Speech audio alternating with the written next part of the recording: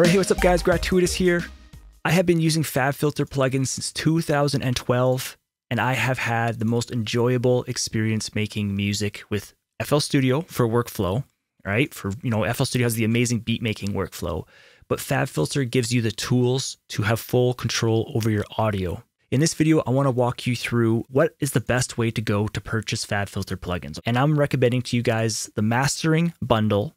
All right. And if you're more of a content creator, then you might want to look into the pro bundle.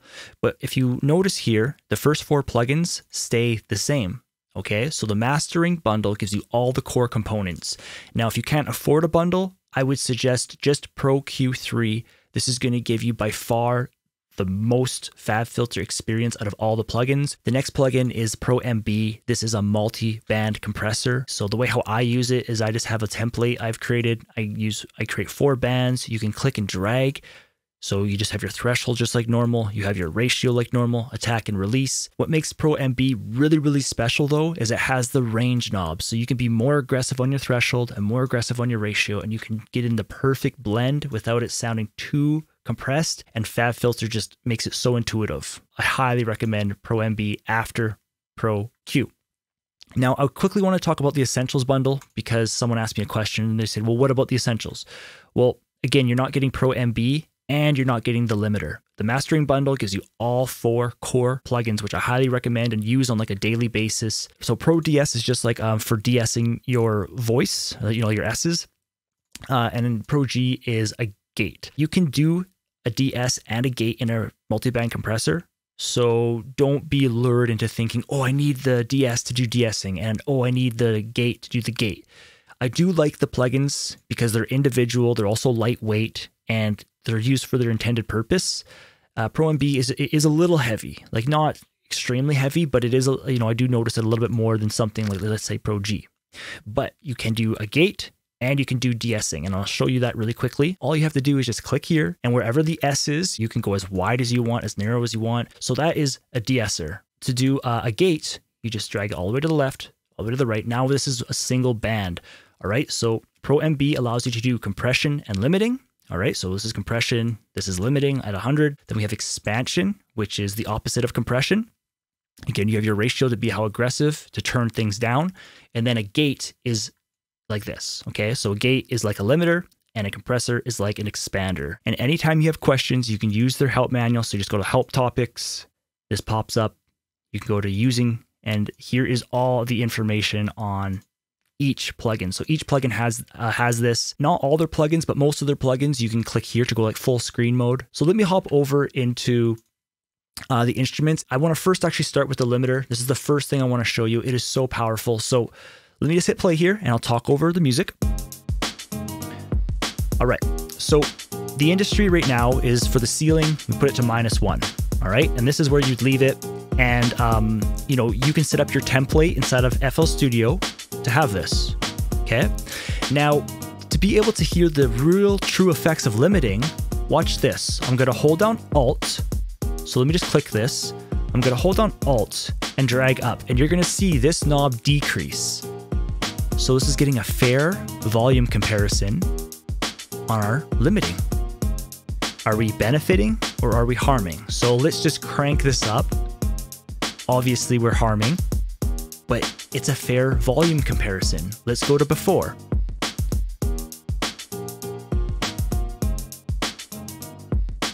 We can even hear distortion. So 22 is excessive, right? So I'm gonna hold on Alt again, and again, watch that out knob down here, pulling it back. We're gonna be able to hear our limiting in like a real world practice. So let's go a little bit more. All right, so we just kind of get some of those peaks on like the drum. Go to like 12.5 or something. All right, so we'll leave it there. So if we're happy with this, again, I'm using B to go back because we're at -1 and 0. We use A, and you can see 12 or almost 13. And so these numbers are different because remember, we started at -1. And just double click and I would just go -1. All right, because now this is your final level. So let's start with Pro Q3, and I want to show you how powerful this EQ is, okay? So the first thing is you want to take advantage of the auto gain. When you adjust volume, You know, like, so if it wasn't on, volume's being turned down, but because auto gain is enabled, the volume is staying the same. So you can hear, you know, this is quite excessive, but the volume has been relatively the same. So right now it's off. Bring it back on. All right, so again, that's excessive. So we're gonna bring that back, because again, we were minus 19. You also have a scale here that you can use, and these are all resizable as well. We can kind of adjust this. So let's say we wanna boost some highs now. So again, you can hear that the auto gain is compensating. We're getting a more even volume. So let's just turn it off and on. So let's say we kind of like this sound, but maybe it's just pushed a little too hard. Let's say we're in the mastering stage. You could just drag. You can now just pull back just a little bit. See how both of them are being adjusted? So watch, just a little bit. So we're getting a little bit more brightness, and we're just kind of taking out, you know, around here. So without it. Okay, so I'll just copy this. We'll go to A. So now what you can do is you can just solo out instruments, like if something's causing a problem. Right, maybe we just pull it back, let's say. Where you want it up. To create a band, you just double click. So where you click makes a difference. As you can see, I double clicked here, it created a low cut. If you double click here, I believe it creates, I clicked right here, it created a low shelf, and over here created a band. All right, so again, you can delete them by clicking here, you can click on them, you can hit the X down here. My favorite thing probably is when I adjust it like this, being able to highlight and move them both, okay? Many times I'm holding down Shift as I'm using this knob for fine tuning. To add compression, you can just do drag down. As you can see, it's happening on both, right? So powerful. You can adjust your cues at the same time.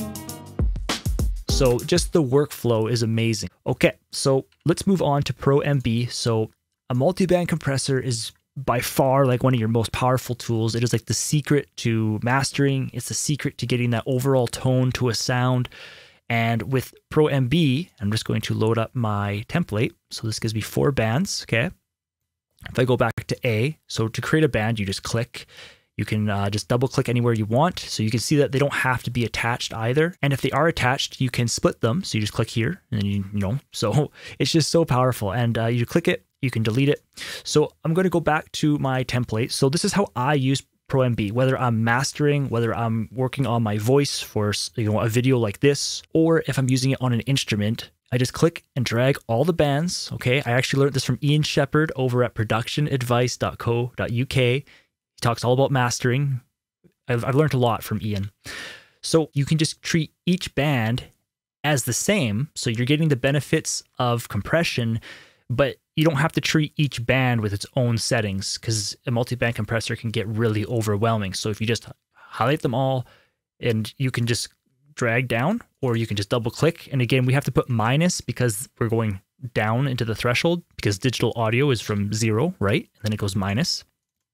So let's say we want like minus 36 on our threshold. What I'm trying to say is the range knob is like your mix knob. So if you like the kind of compression, it's just a little bit too much, you just pull it back.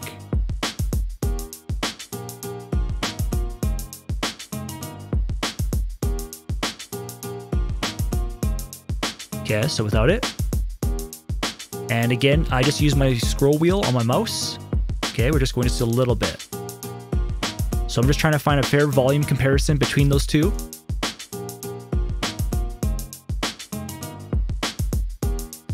Okay, so again, not to say I'm happy with the overall sound, but I'm just showing you that that's how fast it is. One other thing I want to say before we move on is you can use sidechain compression on a single band.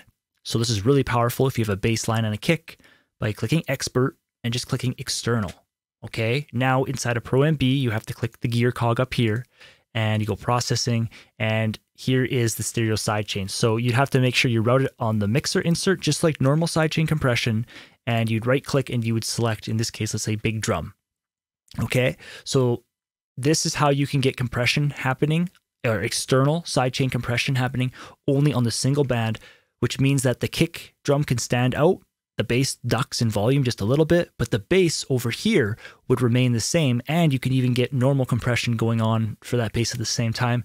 So much flexibility. So let's have a quick look at Pro C2. So this is their single band compressor. I want to talk about the internal filter, so the internal sidechain filter.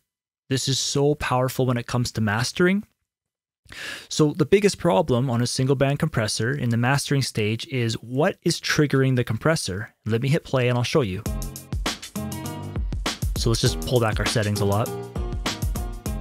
So it's the drum and the snare is usually triggering this compressor. Okay, so Pro C2 as well as Pro C, you just enable it. And so what's happening is you're just telling the compressor, we just want you to look from 150 and upwards, and we're going to use that as a reference point for compression. So which means that the drum isn't constantly triggering this compressor, and we're using the more even frequencies. So whatever gets too loud from 200 and above, we're using that to compress. So as you can see, you know, around here, like this is what's triggering the compression. A little bit over here. But whatever goes over first, that is what triggers a single band compressor, and it compresses the whole frequency spectrum. So I'll just quickly cover these knobs quickly. So we have a variable knee, which is so powerful. A lot of compressors sometimes only come with just like a switch between hard and soft. You have your threshold ratio.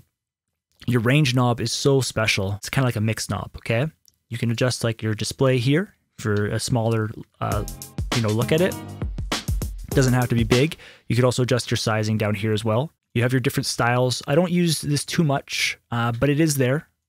I believe that this is very similar probably to, the Fruity Limiter. I want to talk about this compared to Pro C in just a second. So you also have your attack, your release, and you have a hold.